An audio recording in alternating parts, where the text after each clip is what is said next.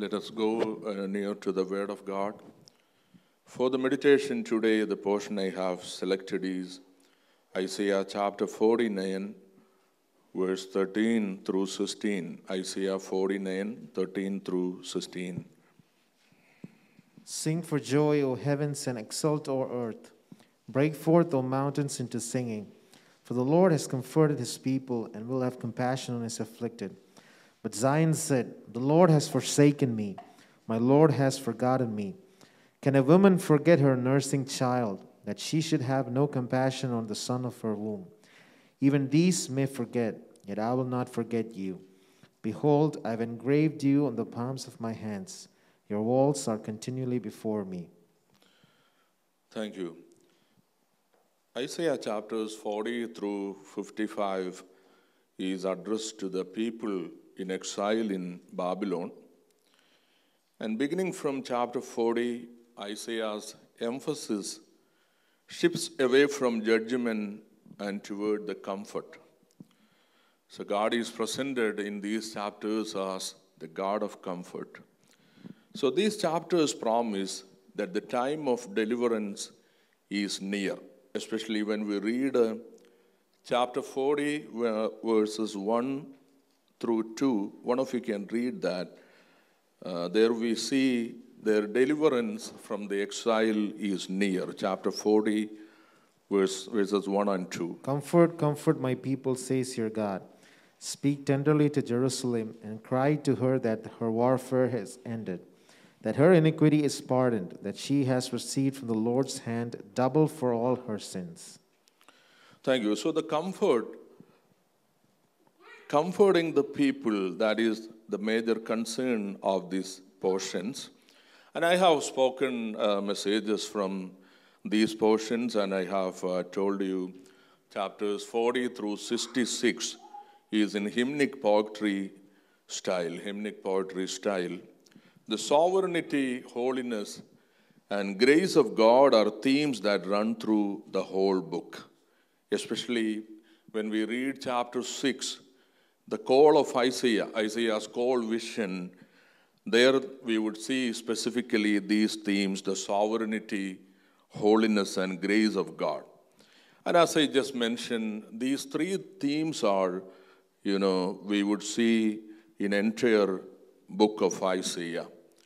Then chapters 40 through 55, an aspect of God's sovereignty brought out.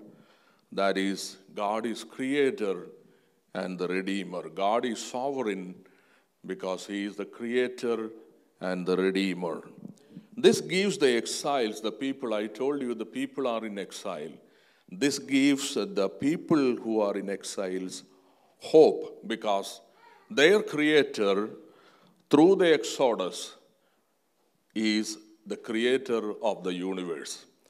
So nothing is impossible to him. He can deliver them. A new Exodus is promised to the people who are in exile. The proper response to God's sovereignty, let me tell you, the proper response to God's sovereignty is faith. Hallelujah. So in verses, we would come to the portions which we have read there. We read, sing for joy, heavens, and exult, O earth. Break forth, O mountains, into singing. For the Lord has comforted his people and will have compassion on his afflicted. So nature is often personified in Isaiah, especially look at that particular verse. We see, sing for joy, O heavens, and exult, O earth. Break forth, O mountains, into singing. Hallelujah.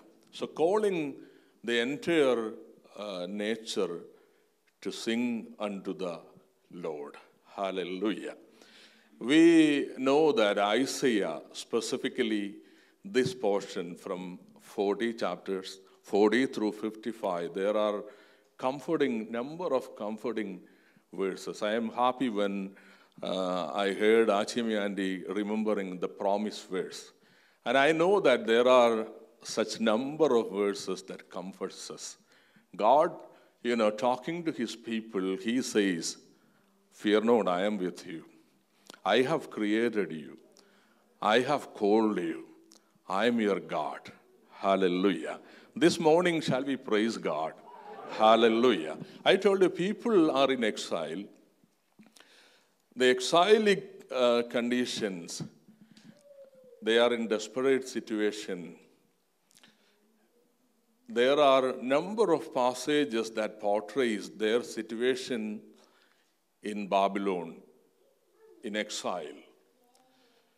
They are worrying because they are away from the promised land. So in such situation, we know that one psalm specifically talk about that. We are in exile, we forgot our songs. How we will sing songs of the Lord in an exilic land. Hallelujah. The normal worship is impossible. They cannot worship Lord because of their situations. They wanted to worship God, but they cannot do that. Why? Because they are away from the promised land. They are away from the land. They are away from the temple. This morning, we also may be going through such exilic situations as people of God went through. We know the reasons behind that, why people had to go to exile. These people are chosen people, and God says, you are my treasured possession. Still, they had to go to exile. Why? Because sometimes they went away from God. They went astray from the commandments of Lord. That's why God wanted to discipline them. So this is the theme. Many times we have I myself have talked on this theme. Whenever the people of God, they disobeyed God or they went astray from God's commandments, God wanted to discipline them. Why God wanted to discipline them? Because they are his own possession. Because they are his own children. So whenever we are going through such disciplining, understand that I belong to God. Hallelujah.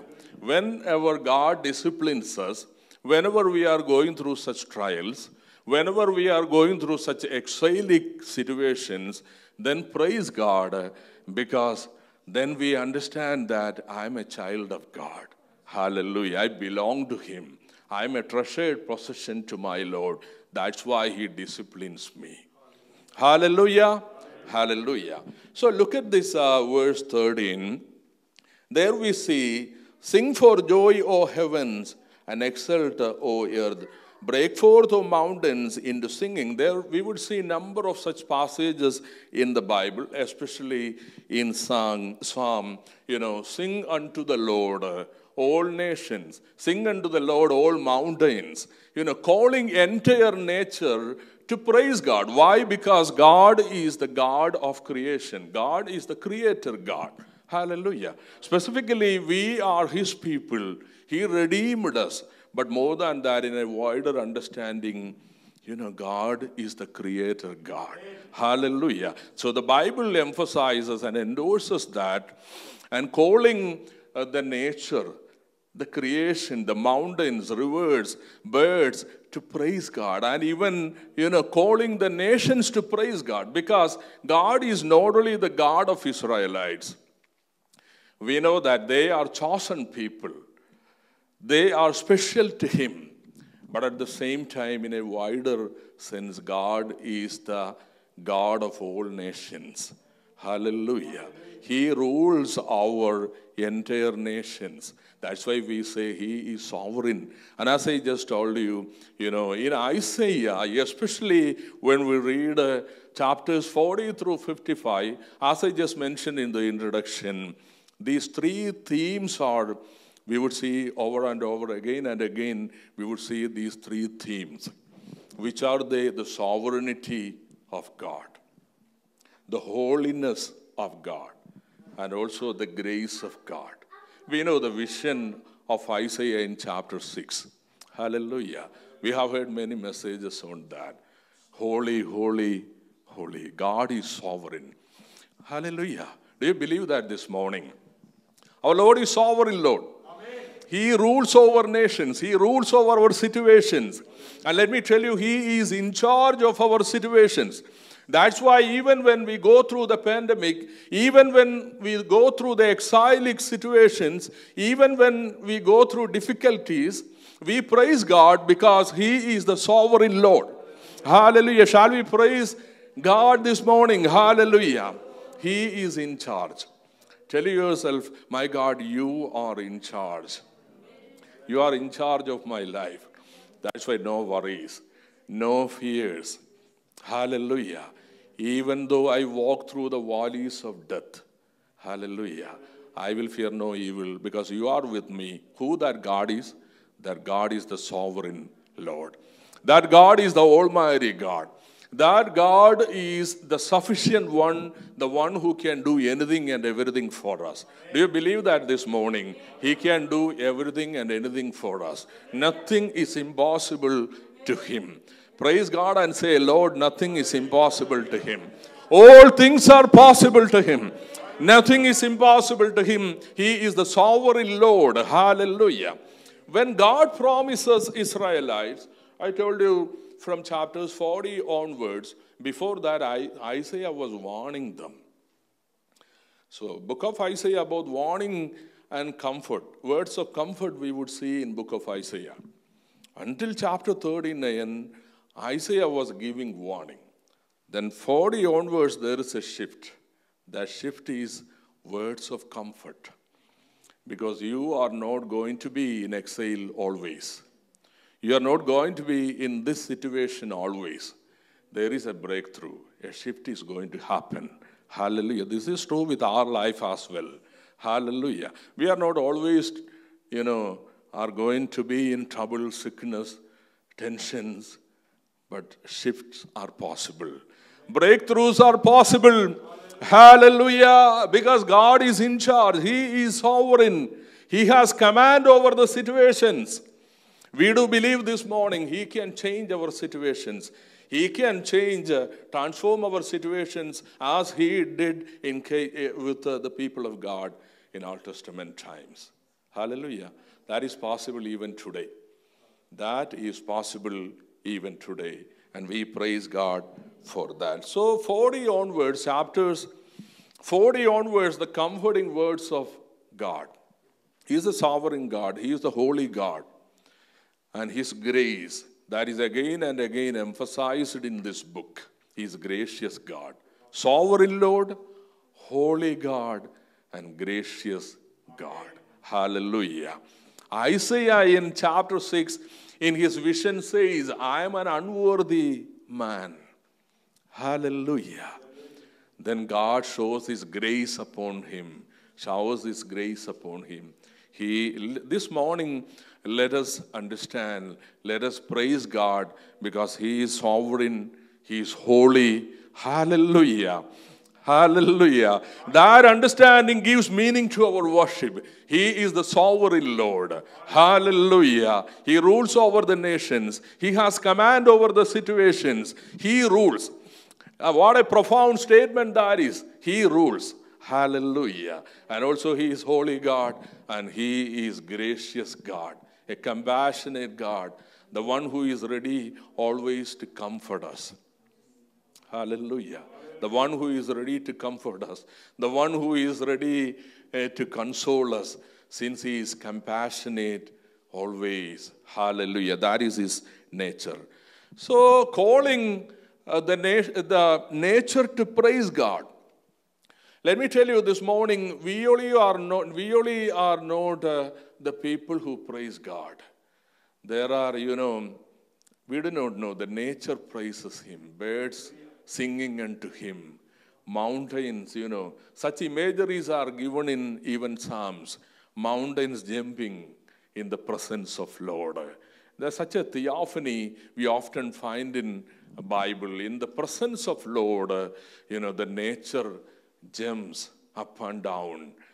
Because of realizing the presence of God, the Bible says nature jumps up and down and praising Him. Hallelujah. Then we see, for the Lord has comforted his people and will have compassion on his afflicted. As I just mentioned, our God is the God of compassion. There are a number of passages in the Bible that emphasize this fact that our God is compassionate God. Hallelujah. Let me ask you very particularly why we are here in this sanctuary. Hallelujah. Still why we are alive. Still why we are, we can fill up the prefix. Still why we are here. Still why we are alive. Still why we are able to stand up and praise God. I would say that is only because of the compassion of our Lord. Because he is compassionate Lord. That is his nature. I know very well that I am still alive because of his compassion, his mercy for me. Hallelujah. I know that is your testimony as well. So mountain sings for joy, O heavens, and exult, O earth. Break forth, O mountains, into singing, because the Lord has comforted his people and will have compassion on his afflicted. Look at verse 10, the same chapter. Look at verse 10. There we see, for he who has compassion on them will lead them. Hallelujah. Just note that verse. He who has pity on them will lead them. Hallelujah. Glory to God. I will read one more. You can turn your pages to chapter 54. Isaiah chapter 54, verses 7 through 10. One of you can read that. Read aloud chapter 54, verse 7 through 10. For a brief moment I deserted you, but with great compassion I will gather you. In overflowing anger for a moment, I hid my face from you. But with everlasting love I will have compassion on you, says the Lord your Redeemer. This is like the days of Noah to me, as I swore that the waters of Noah should no more go over the earth. So I have sworn that I will not be angry with you and will not rebuke you. For the mountains may depart and the hills be removed, but my steadfast love shall not depart from you, and my covenant of peace shall not be removed, says the Lord who has compassion on you. So how comforting these words are. Shall we praise God? Hallelujah. Deserted, abandoned. All these words shows the exilic experiences of the people. Hallelujah. Abandoned, the feeling of abandonment, forsaken. Sometimes we go through such situations. The exilic experiences, not always, but sometimes. If you can remember such situations, and if you can remember how you overcame that, praise God. Hallelujah. Hallelujah. There are times we went through such exilic situations. We think that we are abandoned, we are forsaken, and no one is there to love me, no one is there to help me. I am alone. The loneliness. Let me tell you, God can change that loneliness into a profound solitude where we can experience his presence. Hallelujah. Hallelujah. If you have gone through such experiences, praise God. Hallelujah. Such experiences are common, or sometimes, at least sometimes, such experiences we may have, such exilic experiences. We have a lot of people around us, but no one there to communicate. We experience truly the loneliness in our lives sometimes. These exilic experiences. See here, chapter 54, verses 7 onwards. For a brief moment I deserted you. God says, I deserted you. You are in exile. I have abandoned you, but that is for a short time. That is for a brief moment. Then what will happen? But with great compassion I will gather you. I'm the God of compassion. With great compassion, I will gather you. Hallelujah.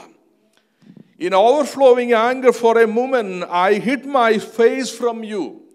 There may come such moments when we feel that God has hid his face upon us. Hallelujah. But surely, very surely, I would say, as God says, but with everlasting love I will have compassion on you, says the Lord, your Redeemer. Shall we praise God for that? Hallelujah. Hallelujah. Verse 10, for the mountains may depart and the hills be removed, but my steadfast love shall not depart from you, and my covenant of peace shall not be removed, says the Lord who has compassion on you. This morning shall we experience and understand God as the God of compassion. Hallelujah. Hallelujah. Even our loved ones may depart from us. But still, let me tell you, God who is compassionate, our Creator, our Redeemer, will always stay with us. Hallelujah. How many of you will say amen? Amen. This is my experience. This is your experience. Hallelujah. Hallelujah. God will never depart us. But sometimes that happens, but that is only for a short time, to teach us something, to discipline us. Hallelujah. Still he is not away, but he is with us. But he experienced that loneliness, that God forsakenness. Even Jesus experienced that. My Lord, why have you forsaken me? Hallelujah. Even Jesus experienced that forsakenness. Life is not always smooth. You know that. Our experiences in our life teach us that life is not always smooth. Ups and downs are there. You get older, you understand this truth very well. Hallelujah. Life is not always smooth, easy going. Ups and downs are there. The people whom we think who love us, they will not, at least sometimes they will desert us. They will forsake us.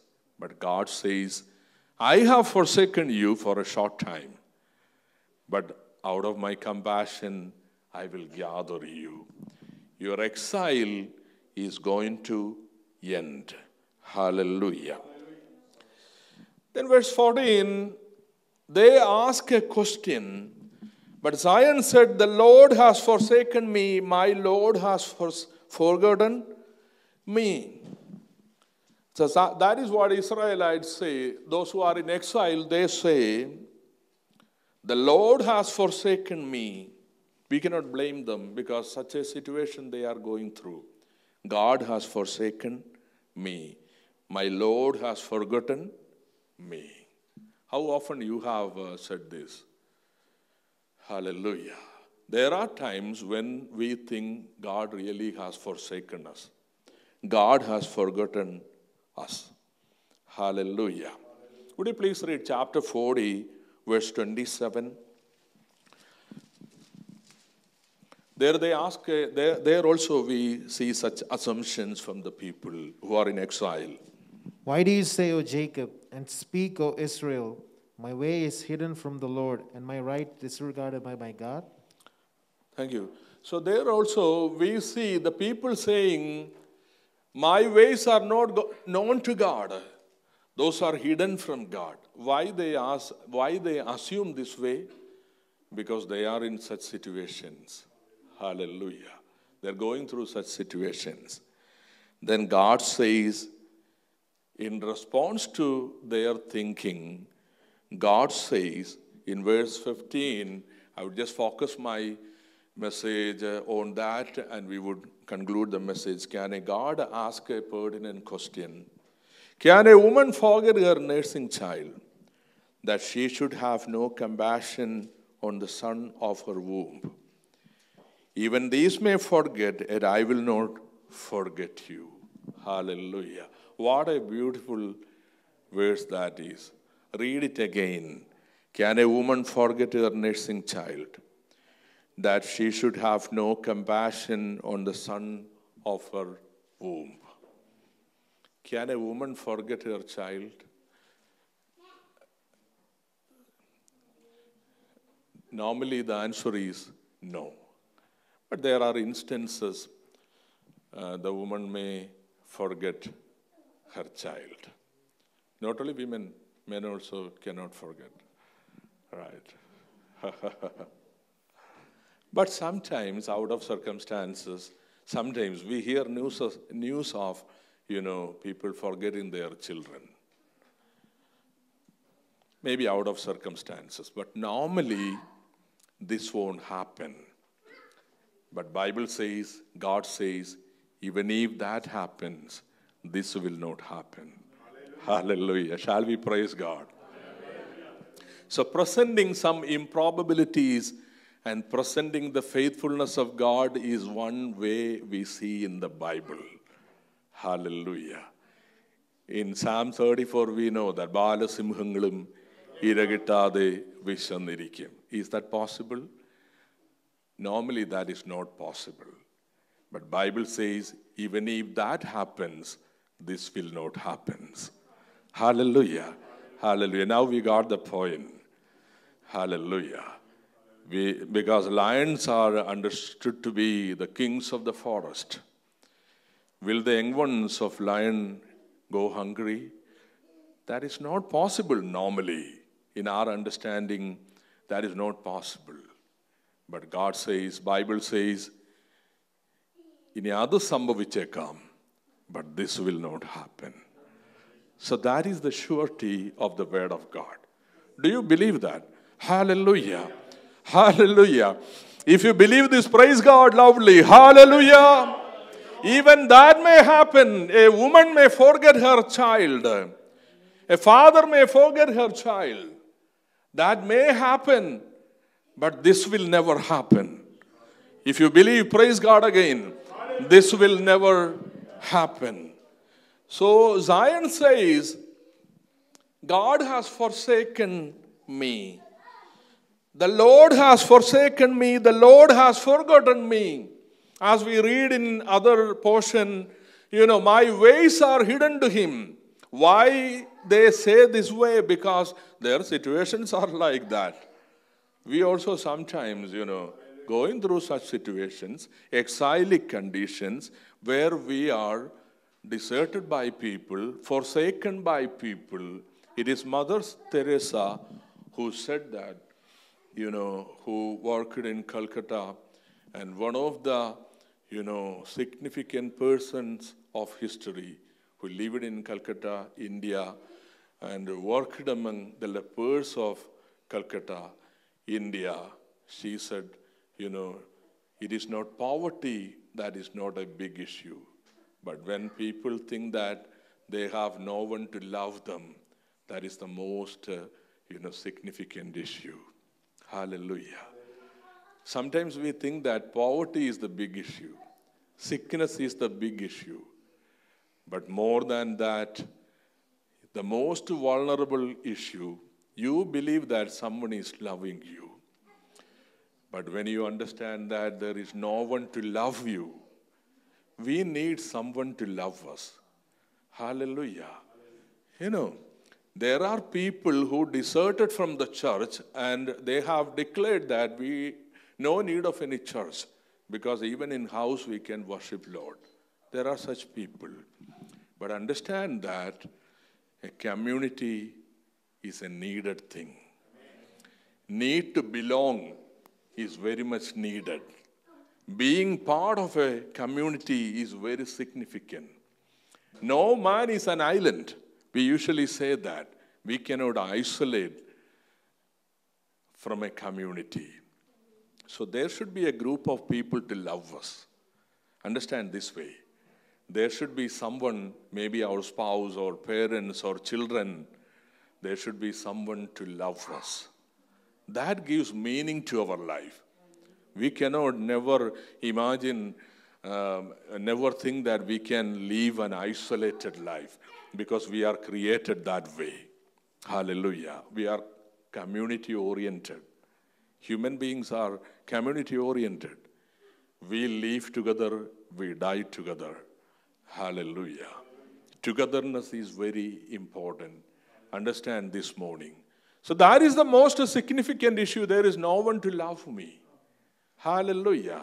Why these people in exile, why they thought this way? God has hidden his face from us. He has forsaken us. He has forgotten us, because that is their situations. In exile, they feel isolated. They feel deserted, forsaken. But God says, God asks a pertinent question. I will ask you, God interacts with his people, communicate with his people. Let me tell you this morning, learn to communicate with our God, because that is what our Lord Jesus taught. You have a God who is your Father. Hallelujah. Communicate with your Father. Hallelujah. Talk freely with your Father. Hallelujah. Father, I have this need. Hallelujah. Hallelujah. I have this shortcoming. I have these difficulties. Whatever concerns we have, communicate with our God. That is the speciality of the God understanding of the Bible. Let me tell you this morning. Hallelujah. What differentiates the God understanding of the Bible from other understandings? I will tell you, this is the most revolutionary teaching of our Lord Jesus Christ is this. The God who is in heaven is your Father. Abba, your daddy. Several times I have told you, Abba is, our daddy, our papa. That is not literal father, But Abba is equivalent to dad. How you call your father? Maybe dad.